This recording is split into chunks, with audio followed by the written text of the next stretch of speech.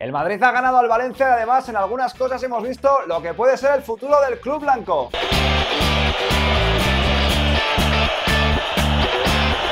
¿Qué pasa, chavales? Bienvenidos al segundo vídeo de lo que ha sido esa victoria del Real Madrid por 2-0 contra el Valencia. Este es el spin-off y aquí te traigo lo que ha dicho Solari, lo que ha dicho Carvajal, lo que ha dicho Ceballos, en definitiva lo que han comentado los protagonistas sobre esta victoria y sobre cosas como la irrupción de futbolistas como Llorente, como Valverde, como Reguilón, que nos empiezan a atisbar al Madrid del futuro. Además, lo que le pidió Solari a Isco en su regreso. Pero antes de ir con todo ello, te recuerdo que si es que no lo estás, te suscribas a mi canal para tener los mejores vídeos diarios del Real Madrid. A mí me gustaría que lo que hicimos en el primer tiempo, por ejemplo, lo pudiéramos repetir más veces, evidentemente, ¿no? Yo creo que ha sido una gran primera parte y un gran partido en general, aunque la segunda cambió por razones obvias.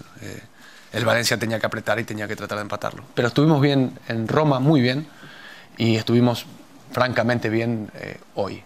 Y eso es mérito de los futbolistas. Bueno, pues ahí está Santiago Solari con una cara muy diferente a la que le dejamos hace una semana después de esa derrota en Eibar. Estos últimos 7 días para el Real Madrid, la verdad es que han sido bastante productivos. Victoria en Roma y primer puesto en la Champions League y luego esta victoria contra el Valencia que le permite seguir enganchando a la Liga. Se han visto todavía que hay muchas cosas que mejorar en el equipo, pero bueno, también se ha visto otras muchas positivas, como es que cada vez se están sumando más futbolistas a la rotación del Real Madrid. Reguilón, Marcos Llorente, Fede, Valverde están ya ahí aportando y hoy, pues bueno, se ha atisbado, como os decía, ese Real Madrid del futuro, porque en el centro del campo, sin ir más lejos, no estaba Kroos, no estaba Casemiro, no estaba Luka Modric, han acabado jugando dos chicos, pues prácticamente de la casa, uno 100% como Llorente, otro Valverde que llegó muy joven y Ceballos que también se le fichó tras una buena temporada en primera. Así analiza Santiago Solari la irrupción de este tipo de futbolistas. Bueno, ellos son el futuro, ¿no?, del Real Madrid. Y también tienen que ser parte del presente, porque aquí están y forman parte de la plantilla. Es una gran satisfacción cuando jugadores como Fede, Valverde, como Reguilón, pero también como Vinicius o como Ceballos, que son jóvenes, aunque no hayan estado aquí en la cantera. Pero sobre todo los jugadores que han estado en la cantera o en el Castilla y verlos con horas de vuelo en primera división. Y, bueno, es cierto, claro que la juventud da energía, ¿no?, y da frescura.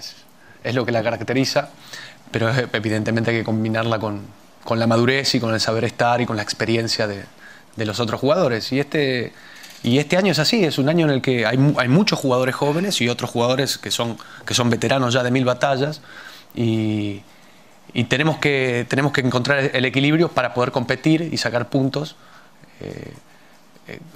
con esta plantilla y a la vez abrirle las puertas a los chicos que tienen que empujarlas y romperlas para triunfar en este club en el futuro. En el presente también, porque tenemos que competir, y en el futuro, porque ellos son el futuro.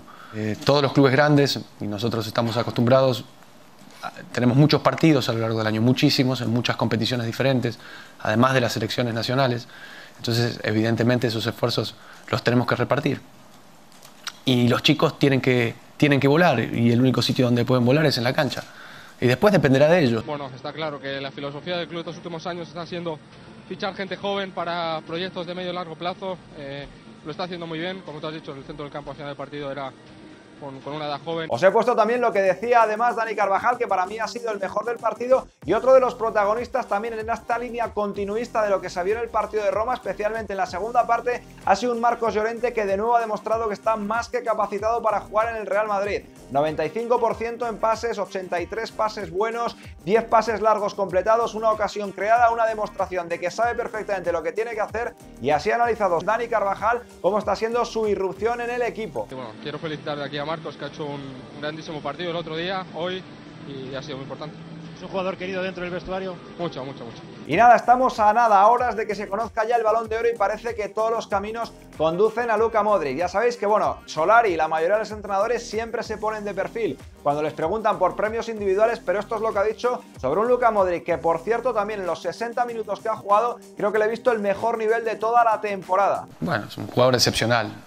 Modric lo ha demostrado a lo largo de su trayectoria, no solamente en el Madrid, sino antes de llegar aquí, y en su selección nacional, y es un ejemplo de superación personal. Le ha tocado crecer en un contexto muy duro y muy difícil, y yo no sé si es eso lo que lo ha ayudado a tener este carácter, y la calidad no sabemos de dónde la sacó. pero ahí la tiene. Y acabamos con el tema de Isco, que bueno, hoy ha entrado 15 minutos después, pues bueno, de no participar prácticamente nada en los anteriores partidos, de estar no convocado en el encuentro contra la Roma y de que se montara todo este ruido, pues bueno, hoy ha salido ya unos minutos en lo que se entiende como puede ser el principio de su reintegración dentro del grupo. También le han preguntado a Solari de qué le ha pedido a Isco y ojo al análisis que deja Dani Ceballos, que es uno de los tíos que habla, te dice cositas interesantes y así ha visto cómo tiene la situación ahora mismo el futbolista malagueño. A Isco le pedí que fuera determinante cuando tuviéramos una transición. Estoy satisfecho con él y con todos.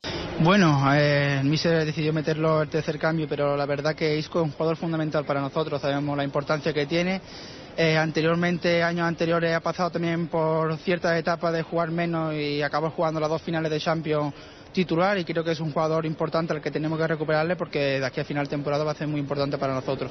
Bueno, Isco ha seguido entrenando igual, ha seguido entrenando al 100%, creo que es un jugador, como bien he dicho, que tenemos que recuperarlo, es importante, lleva muchos años en el club, sabe lo difícil que es jugar aquí y él está entrenando para sentirse importante y volver a hacer el Isco que todos esperamos. Bueno chicos, pues hasta aquí este spin-off de este partido contra el Valencia, de esta mirada al futuro, porque bueno, se lleva mucho tiempo fichando futbolistas jóvenes y al final pues habrá que ponerlos. Estos chicos ya empiezan a entrar en la rueda, ya empiezan a sumar minutos, la plantilla del Real Madrid está creciendo, queda mucho por hacer, pero quiero que me comentes sobre eso especialmente, qué te parece que está aportando Solari, pues bueno, con todos estos chicos, con Reguilón, con Llorente, con Valverde, que antes no contaban y ahora están dentro de la rueda. Déjamelo en los comentarios, deja tu like y si es que no lo estás, importantísimo, suscríbete a mi canal. Nos vemos en el siguiente vídeo.